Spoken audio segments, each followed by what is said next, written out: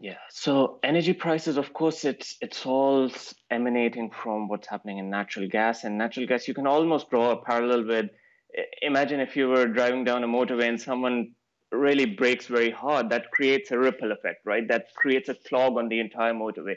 That's what we're seeing in natural gas market. So a supply disruption is creating that backlog, that tightness that could continue for one season and then another season and so forth.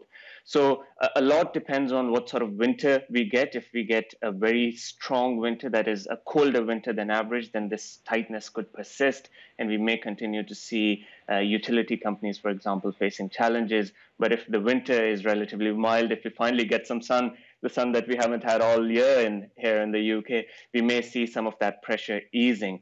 But of course, we also have the COP26, the United Nations Climate Change Conference coming up, and nothing like a crisis to catalyze change. Hopefully, this will be a good catalyst to drive that energy transition in the long run.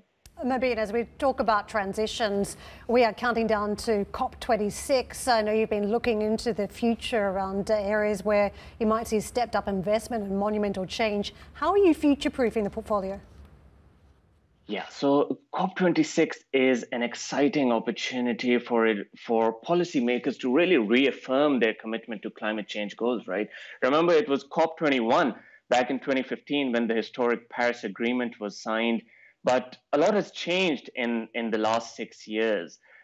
Two things that's notably. For number one, policymakers' urgency has certainly increased, and two, a number of technologies, green technologies, where that green technology revolution is taking place, have moved from the margins to the mainstream, and that's the notable shift. For example, in 2015, only 500,000 people went and bought an electric vehicle, whereas this year that number is expected to be closer to 6.4 million. So a huge shift.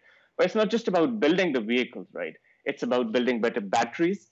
It's about building recycling infrastructure, charging infrastructure, having a well distributed network of energy storage systems.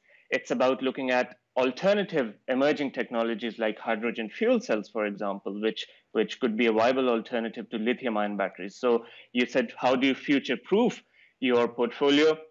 Investors shouldn't just be looking at lithium-ion batteries, for example, when they're looking at the transition from fossil fuels to renewables.